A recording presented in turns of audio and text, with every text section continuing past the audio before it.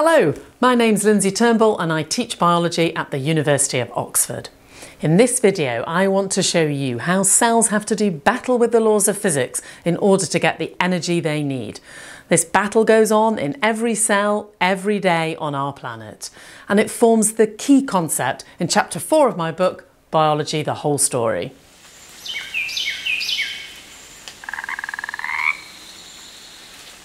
It's easy to think of life as truly miraculous, but there's no magic in life. It has to obey the rules. All matter, in fact, is bound by something called the laws of thermodynamics.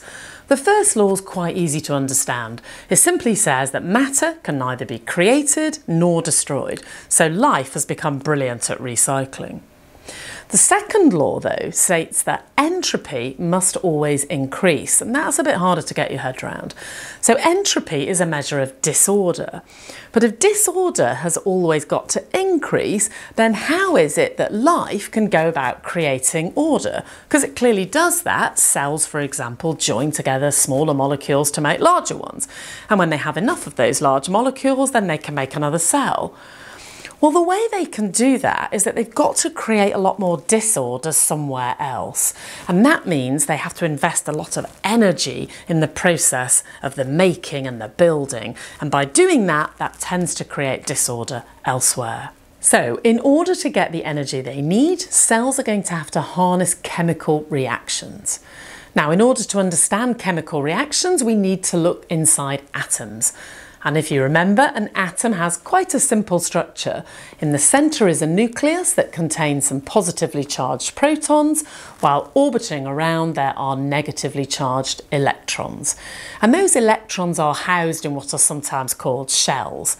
So let's start by having a look at a couple of atoms that are very unreactive. The first is helium. Helium has just 2 electrons, and because the first outer shell that atoms can have only holds 2 electrons, the outer shell of helium is full.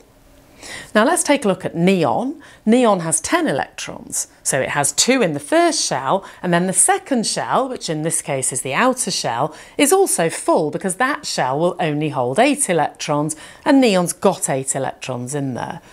Now, helium and neon are both called noble gases, and noble gases are notoriously unreactive because electrons like being in a shell that's full, and that means that they are in a low energy state. So now let's contrast that with 2 different atoms. So the first is hydrogen. Now hydrogen only has a single electron, and that means that that electron is on its own in a shell which does have room for 2 electrons. And that means that that electron is unhappy and in a high state of energy.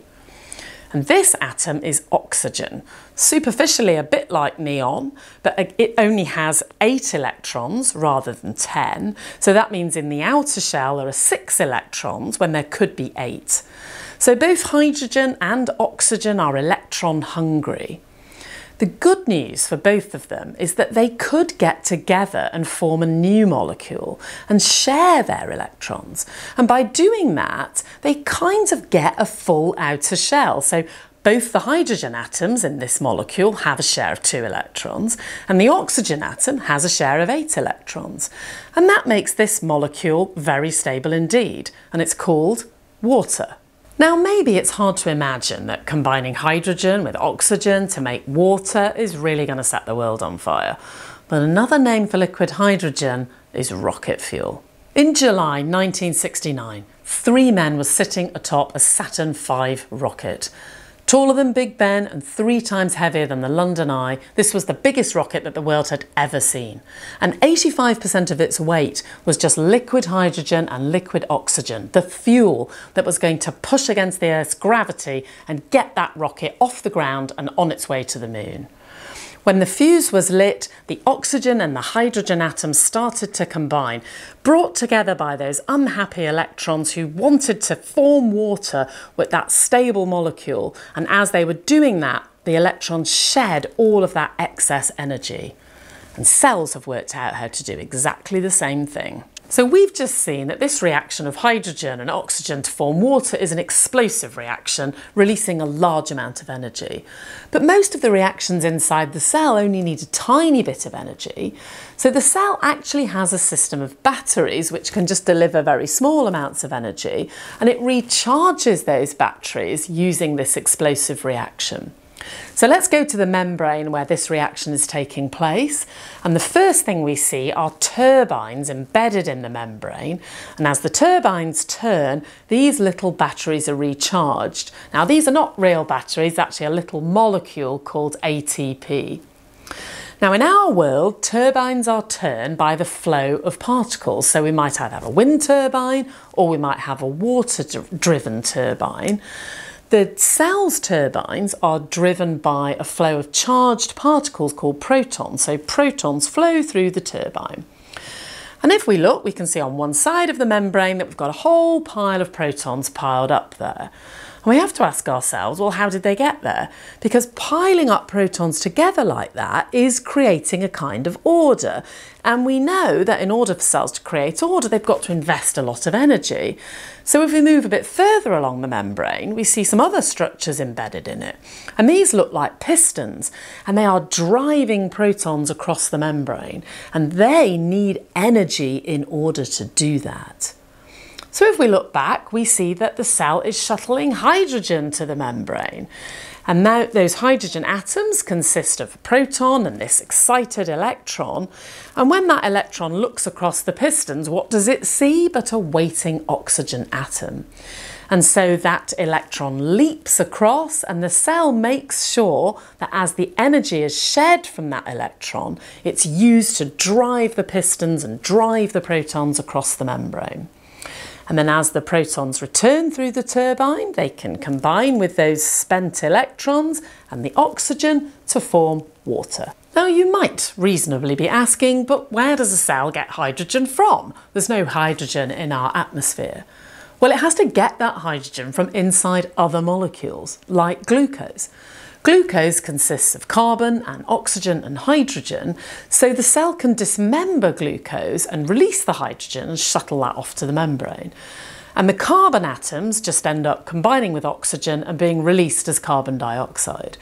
And so these two processes, the dismemberment of glucose and then this process at the membrane with the turbines, together form aerobic respiration. And we write that equation as glucose plus oxygen gives carbon dioxide and water and a huge amount of energy.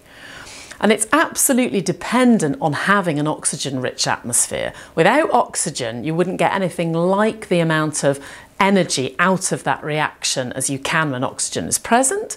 So the oxygen-rich biosphere has allowed active animals to evolve, things that can run and jump and swim and fly. You know, animals are selfish creatures. They're guzzling glucose and sucking down oxygen without a thought for where it's all coming from. But animals are lucky that there are other things on this planet that have chemical tricks that they do not possess. If you want to make glucose and oxygen, then one of the options is to reverse that reaction that we've just seen.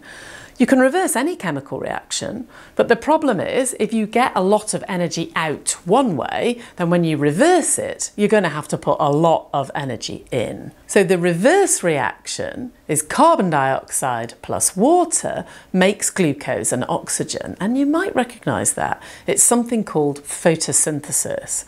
And photosynthesis, the photo part in that word, means the energy that you're going to get to make that reaction happen is going to come from the sun.